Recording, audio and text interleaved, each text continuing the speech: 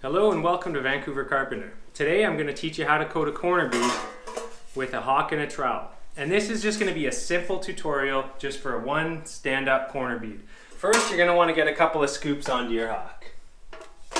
I just like to use my 6-inch knife. So this mud is actually a tiny bit runnier than I would usually use, but it's what I've got for this video. Okay, so let's go over the basic passes that we're going to do on the corner bead. So when you're coating your corner bead with a trowel, what I'm usually doing is when I load, I arc off the bead like this.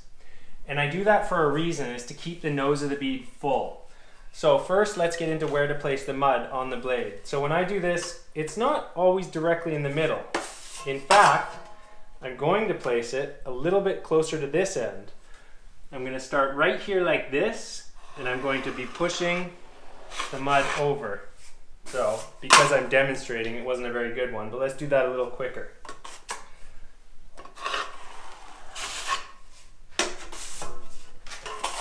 I'm going to do that again, right here. And then I'm going to go right down from the top, just placed kind of in the middle, arcing down. And it's a little empty right here, so I'll just take a little bit and put it there. So now I've got this loaded. The next thing I'm going to do is a feathering pass real quick. So I'm pressing really hard against right here, and I'm not taking any of this stuff out. What I'm doing is I'm just feathering this edge. And you can see it's leaving a lift off right here. So if that is too challenging for you at first, what you can also do is just use a 6-inch knife, and you can feather that edge just like so. And then for first coat on corner bead, you really only want 1 or 2 more passes max, because we're trying to leave this bead full. So 1, 2.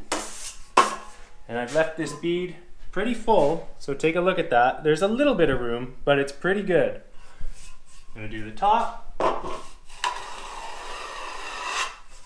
1, I've got a line right here. 2. So I can live with that. I've got 1 lift off right here. So next, I'm gonna go to this side. Sometimes I clean off the bead right in the middle of coats, sometimes I don't. Okay, so let's watch that again.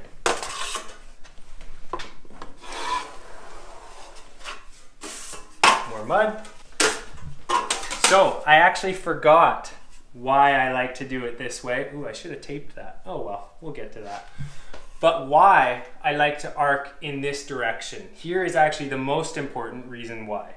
So let's find out what happens if I go straight down, or if I even accidentally arc this way as I'm applying the mud. Look at this. Like, what am I going to do with that? Well, I got to pass down here again to fix it. But that is why you arc slightly this way when you're loading the bead. Because that way, you're only just getting this tiny little bit on the bead instead of that massive mess that's going to wreck your work. Need a little bit more here.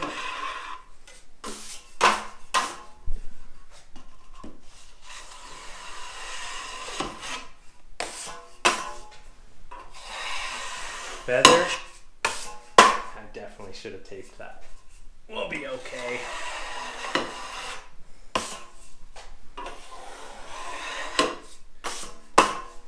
So that's looking pretty nice now, except for the fact that I didn't tape this. Well, my conscience has gotten the best of me, you guys.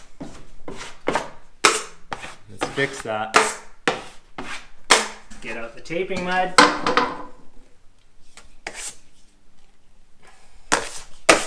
So excited to make this video for you guys that I just spaced that I hadn't actually taped this place yet.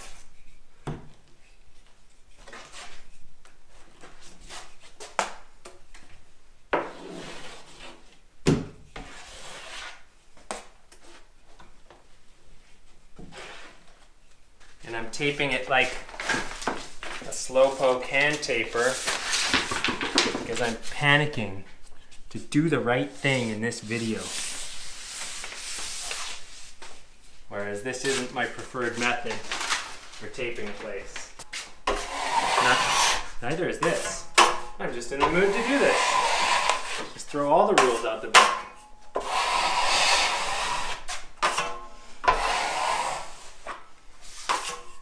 Okay. There. I can sleep at night now. This has now had time to dry. It's time to give it a quick scrape. I'm not going to worry about sanding because it's on here pretty smooth.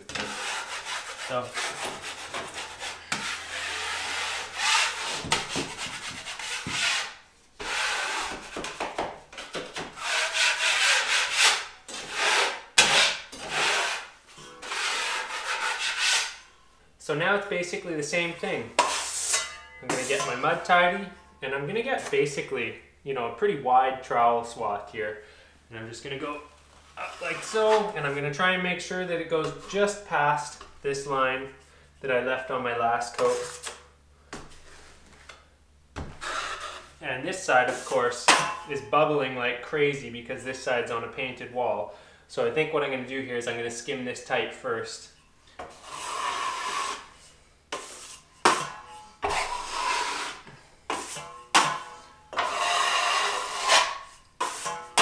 And now I'm going to coat it again.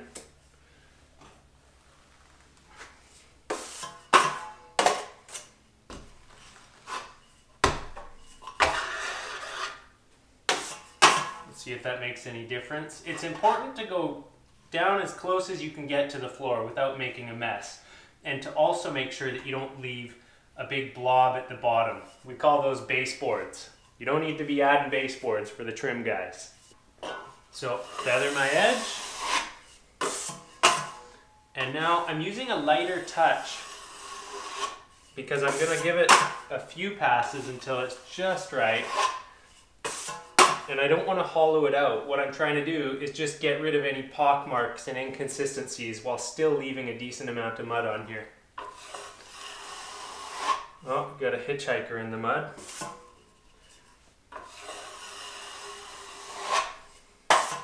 So that's looking pretty good now. So now we're going to do the same thing coming down. Just load it on real quick. Get a tight skim on there. In a mess here.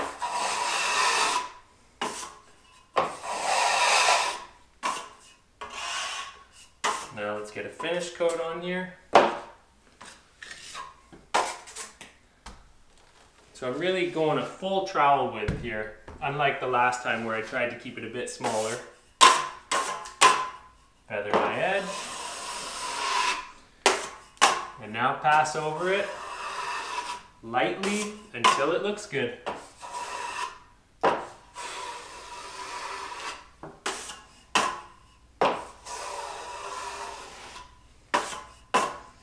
Okay, just this edge needs a bit. I'm happy with that. Let's go to the other fresh drywall side. That side will be a lot easier. So if you take a look, there's a little bit of crumblies because I wasn't arcing quite as much on this coat. I was just kind of keeping it nice and straight, but that's okay because I can just clean them up on this coat.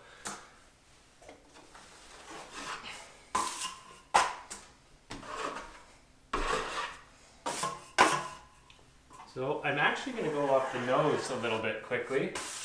So what I did on that pass was it was actually just slightly like that. And what that's done is left more material in the back. So I'm going to quickly feather my edge now.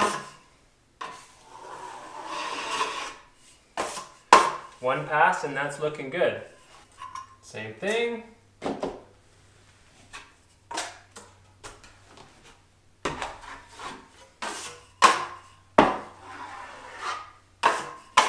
Feather my edge. Finish pass. So those are really quite easy compared to the painted side. Clean off my edge. Little booger up there. Not anymore. Okay, so what about this flat now? Because I'm not just gonna wait for this corner bead to dry before I can actually coat this flat. So how I like to do these, I like to do the corner beads first. You can see I've left my lift off right here, and I like to work into the flat. Pardon me, into the corner bead. And I stop right about there. So I've gone into the corner bead about 2 inches. I'm now gonna feather my edge, and I sort of swoop down like that while lifting my trowel up so to not dig into here. Same thing this way. So it's still looking a little bit messy right here. And now I'm going to do one pass and I'm going to lift up right before I get into the bulk of the corner bead mud.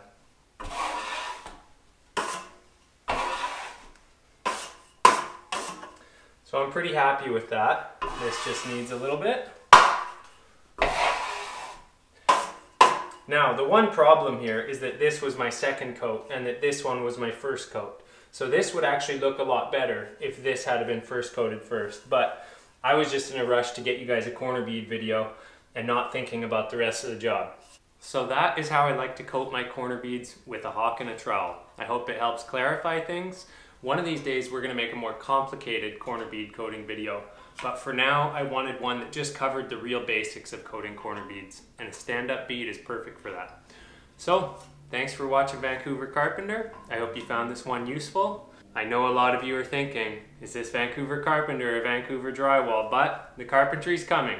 Because I'm actually a ticketed carpenter and I do a lot of carpentry, I didn't want to start a channel called just Vancouver Drywall because that would be one-dimensional. I wouldn't be able to do that. But so far I've been making so many drywall videos because they're quick and easy to film, and I just seem to always have the time to film whenever I'm at this stage of the job.